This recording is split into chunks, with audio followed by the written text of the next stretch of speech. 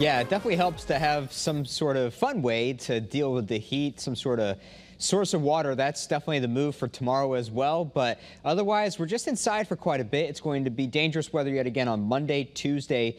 Tuesday brings us a better chance of rain. Today, some places got some downpours, and like today, tomorrow is going to be very spotty with any of those showers and thunderstorms. And there are two lonely showers across the state as of right now. There is one in East Cornwall, Goshen picking up just a little bit of rain right now. Torrington right in the fringe of that. So we'll see how long that shower decides to stick around. But otherwise, just this one shower in Kensington. Shouldn't be more than a couple hours before those extinguish and we have nothing left for the remainder of the evening. As we get into Monday and Tuesday, we will expect there to be dangerous heat. Heat advisory through Tuesday, heat index up to 100 degrees on both of those afternoons. We're at 90 degrees before noon on Monday and Tuesday. Extreme humidity on Tuesday. That'll kind of balance it out when we see temperatures a little bit on the lower side for Tuesday. So the bottom line is that it will feel like it's nearly 100 degrees for both of those afternoons. Once we get to midnight, no more showers. Tomorrow morning, we are looking at mainly sunny skies. It's deja vu yet again. We are stuck in this steamy, soupy, humid air, and in the afternoon, there won't be much to show for it. We're going to stick with mainly dry conditions, spot showers really in the hills.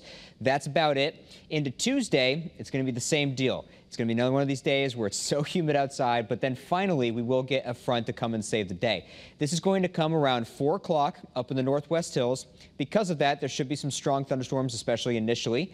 Once we get to 6, 8 o'clock, there will be showers along the shoreline, and they will exit once we get to around midnight. So we should be able to get everyone at least a quick shower on Tuesday. At or above 80 degrees, we're at 41 days so far. The record 44. That will likely break. And we'll get kind of close to the 70s, but no matter what, still in the 80s for that record to be broken within the next 4 days.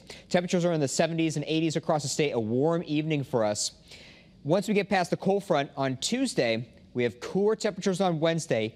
We're still looking at some rain chances. In fact, this should be the best day of the week to pick up some rain. Some meaningful totals, quarter-inch, half-inch possible between Wednesday and Thursday. But as of right now, I think that Wednesday stands to be our rainy day of the week. It could be quite cloudy, very little sun out there, periods of rain, a thunderstorm here and there.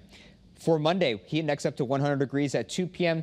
And this model actually has things flaring up even higher for Tuesday ahead of that cold front. So it's not out of the question that if the winds are strong enough out of the south on Tuesday, we could be looking at temperatures at or above 95 degrees. We love to see this precipitation a little bit on the average side. So we should be able to get some rain 6 to 10 days out from now. Also love this temperature. Probability is neutral, and we're pretty close to the below average chances as well. So we are looking at some comfy weather not too long from now. New Haven, 83 degrees right now.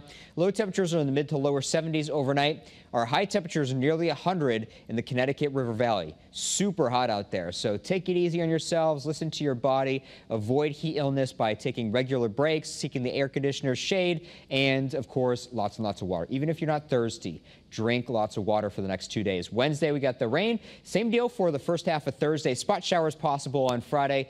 And look at that weekend. 60 degrees to start off things on Saturday. That's actually below average this upcoming weekend, which we have not been able to say in quite a long time. Definitely looking forward to this nice change of pace.